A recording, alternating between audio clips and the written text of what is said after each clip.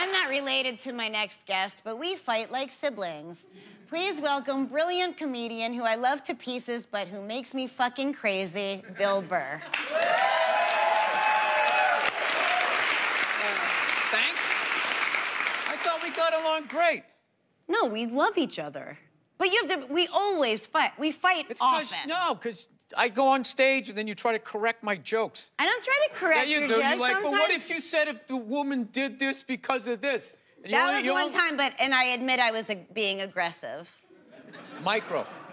It was a microaggression. Microaggressive, yeah. Sometimes I read interviews with you, and you talk about everything you hate, and if you added it all up, you would get me. But somehow we love each other. Am I correct in saying that? I think that you love me. Because every time we fight, as I'm driving home, I get a text from you that says, you know I love you, right? And I go, yeah, I love you too. That isn't me.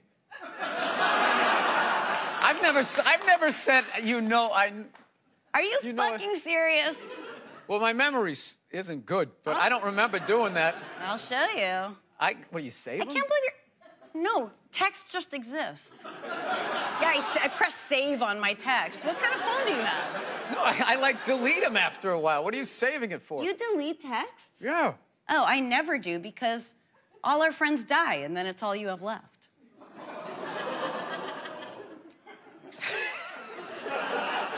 How many of you had? Die? I'm up, I counted. I have a huge list. I'm 30. 30. Yeah. Get something funny out of that.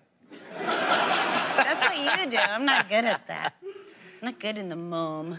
All right. I do like you, and I always feel like you're frustrated with me.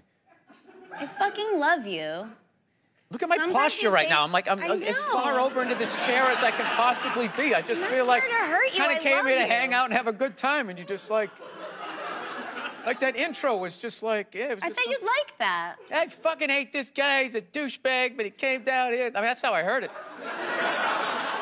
I think that's how you hear a lot of things. I do like you. You like me, but we can be different, still like each other. Yeah, I mean, like, I don't like being told what to do, but I do like changing with the times or something. I don't really resist that. I feel like you resist that a little more, but ultimately you do change with the times. Okay. You thought I was wrapping it up. I fucking ripped another. No, I feel like with you, there's this person you want me to be. So you keep telling me that I'm this fucking guy that I'm not. Who's the guy you think you are? I don't know. I don't know who sent you those texts. I'm gonna fucking post them. No, I won't. Okay. I remember driving home and you being like, you know I love you. And I was like, I love you too. Does not ring a bell at all. When the way you just did it, it did. This was one of my favorite interviews. I had a great time. That can't be true. No, I liked how weird it got. Oh, good. Yeah. Well, all right. How about this for weird? Thank you, Bill Burr, for coming on my show. Thank you. Thank you for having me. The great Bill Burr is here today. I don't know about great. Give me somewhere The to go. greatest. Oh, the the greatest guy sitting across from you right now. What is this? You've probably heard this a lot, that people say that dentists are like high rate of suicide. Is there something to that? Have you heard that? Yeah, I think everybody heard that growing up, but I never knew one that... No, maybe never it's not knew. even true. I've never known one that killed himself. So, yeah. Did you... Well, it sounds like it was stressful, but not suicidal. Yeah. Obviously. Yeah, he never killed himself. Yeah, he's... If that's what you're asking. Nobody killed themselves, yeah. Is this the Oprah part where you're going to try to get me to cry? Yeah, well, I got nothing He to work thought with. about it one night. Yeah. I just thought that was an interesting thing. It seems like you're in love with your daughter, hearing you talk about her on the podcast. Jesus Christ. Well, you're pretty perceptive. It's like you care about your own child. Listen, more than that, okay? Because, again, you're this character. You gush over your daughter. Not everyone gushes. Did your dad gush over you? I mean, I was too little. Yeah, no, my dad actually at work did. At work, that's when I learned, like, oh, my God, yeah, he really likes us. But when he came home, yeah, he was cracking the whip.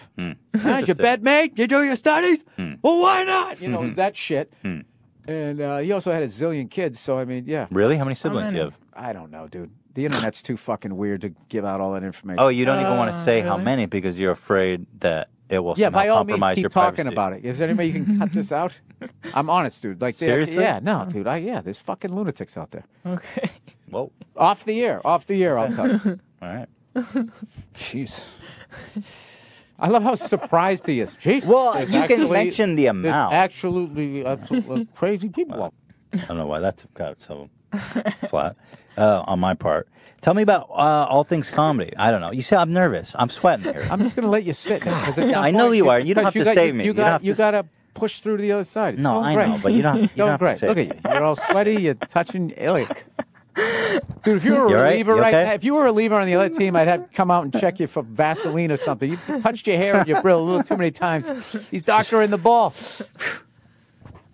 All right, regroup. Here Where we were we? You get on stage, you talk about topics that are kind of taboo, but you make them really, really funny. So your Christian background is part of the show. Or at Yes, least and two I wanted episodes. to talk to you about Jesus after this. Well, the only reason why I bring it up is some people thought maybe you went a little too far. You know. As far as what? Well, they thought that maybe you were being disrespectful to the Christian religion. Who did? I'm telling you, you need to Google. Oh, good Lord. So did you feel you were probably being disrespectful, or just you were just having fun with some of the crucifixes and stuff like that? I don't even know what I mean, we did maybe 2 jokes about that? Yeah, exactly. Don't you think the Catholic Church went a little too far? More so than my cartoon. All right, listen. A couple of jokes. I know this is a morning show. You can't bring up all those crimes. You know what? Technically, well, they just sort of kept moving them around. You know, like those killer whales at SeaWorld. After it kills a trainer, they'll then move it up to Seattle. They don't give them their background. all right, I'm not totally following, but I don't think you I know want what to. I'm talking about. It's a morning show. I understand. Daytime I came on. Is this out in, is this in Boston? Where do you live now? I live in Los Angeles. Oh, that's where you're out in LA? Angeles. Frightening place to live. Yeah, yeah. Dollar crashing. City technically has no water supply. You know? Sounds like a lot of fun. Yeah, the zombies are coming. So I've been thinking about getting a gun. Oh, my God. I know people don't like it, but you got to. What am I supposed to get a windmill, right? Start growing zucchini? And then what? All I'm doing is just growing that for the strongest guy in the block, you know? Oh, your zucchini. No, I'm serious. I've been going to gun stores and oh my God! I have, and these rednecks are all telling me the same thing because I didn't grow up with guns. So they're just going, all right, you never had a gun, you want to get yourself a shotgun. It's got a great spread. That's what they keep saying. It's got a great spread. You don't even got to aim. You got a problem, you just sort of whip around. You get the guy, right? I'm sitting there, I'm like, dude, I just want to shoot the guy. I don't have to do like a bunch of drywall work and like reframe my diploma. So, are you with your girlfriend living in LA? yes, I am. I'm technically married, but I'm married how like I want to be married.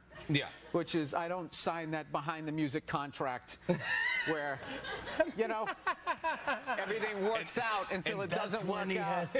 Yeah. No, you see Sugar Shane Mosley, one of the greatest boxers of all time, he's losing his championship belt in a divorce. Oh, that's Losing, yeah. It's like you're trying to break a man. Why does she want those? Right? gonna break a man. They go with their shoes. You know? No, and I love how when you get a divorce, all of a sudden it costs like 50 grand a month to give a kid Fruit Loops. Right? These guys, I'm telling you, there is an epidemic of gold-digging whores in this country. And it is just not being addressed on any level. What are you talking about? What do you mean, what am I talking about? Every guy out there is just getting, nobody's safe.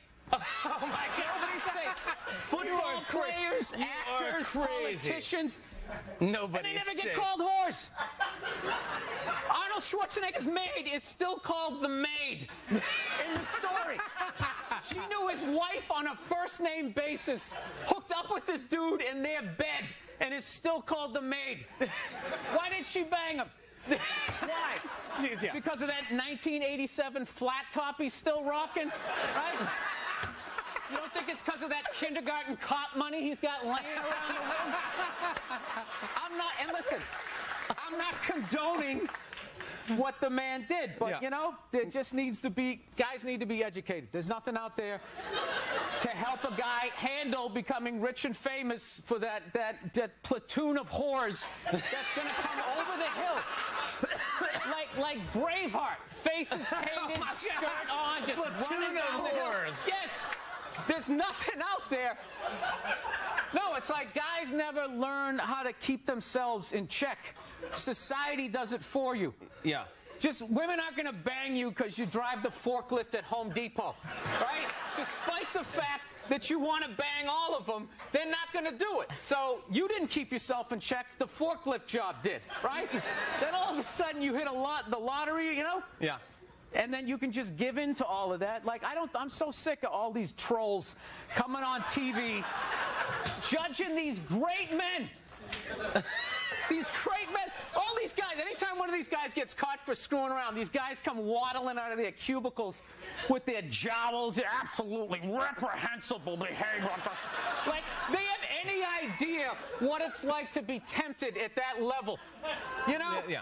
As you walk over to your Ford Focus, are you really beating these women off of you? All those people who judge Tiger Woods? How many people here golf? When was the last time you walked off the 18th hole and there was a busload of Scandinavian women waiting to hump your brains out? And you were like, sorry, ladies. You know? And like I said, thank you. You guys, Bill Burr is his name. Awesome. Enjoy them while you can get them. That's right. You know, I was reading a little bit about you, and it says that you have a tendency to kind of go with your first thought. Yeah. Because reading makes you sleepy. That's right.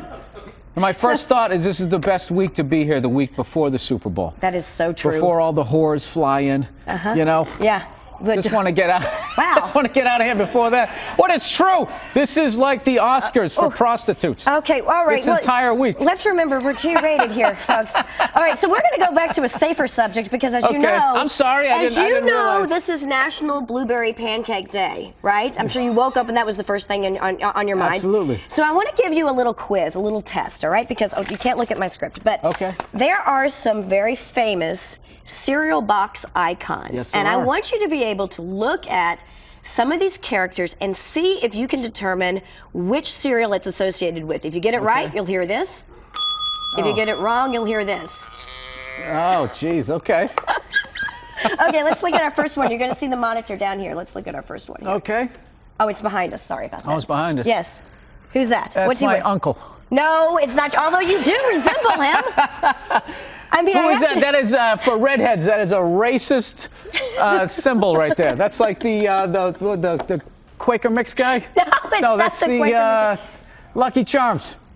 Let me tell you about a story so true. We're showing me style and it's all so cool. It's about a garment torn and frayed, getting this threads, the story conveyed. Walking down the streets with holes in my teeth. Each rip things here, part of me you see. It ain't about the brand or the label it holds. It's about the journey, the stories it unfolds. In these ragged clothes I find my voice, a testament to resilience. My choice from the streets to the stage, I rock my style. In my tattered shirt, I walk that mile.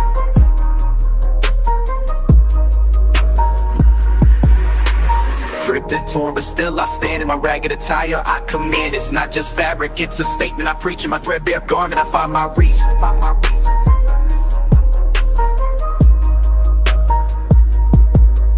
From the barrio to the bar, I make my mark. In my worn out jeans, I leave a spark. And they call it rags, but I call it art. In every stitch and tear, I play my part. It's the struggle of the streets, the hustle so real. In my tattered jacket, I seal the deal. A symbol of defiance against the status quo. My passion of pants, I let it show. It's not about the riches or the wealth I lack. In my faded hoodie, I stay on track. It's the heart of the hustle, the grind each day. In my worn out kicks, I find my way. Ripped and torn, but still I stand.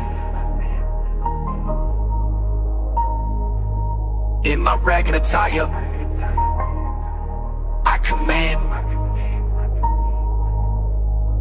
It's not just fabric, it's a statement I preach.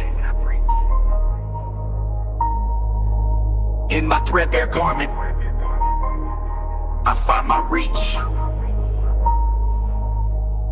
So here's to the ones with the clothes that tear. In our patched up attire we have, so let the world see our garments worn. For in our rags, our stories are born. In the language of the streets we speak. In our torn up clothes we find our peak. Bam, look at that. Good for you. Okay, I thought next. I didn't drink last night. Yeah, right. Next, let's see. Okay, who's that? That's the Tricks Bunny. Yes. Wired out of his mind. Yes, he is a little on the wired side. Yeah, So back when far, they so didn't good. care what kids ate. Yeah. Remember that? That's true. I think we have two more. Let's see what's next. All right, this guy. Can you see him? Yeah, that's the, oh, that's one of the founding fathers who said that all men are created equal as long as they're white. Right? Isn't that what it is? One of those guys? No, it's not. It's Wasn't the he on Quaker Oats man. I thought all that right, was the and we have. I think, bicentennial Fruit Loops guy. no, it's not. But speaking of that, let's see. Do we have another one, or is that it? Oh, Oh, that is Johnny Mathis. It looks like the cover of that Christmas album he had. No? Sorry.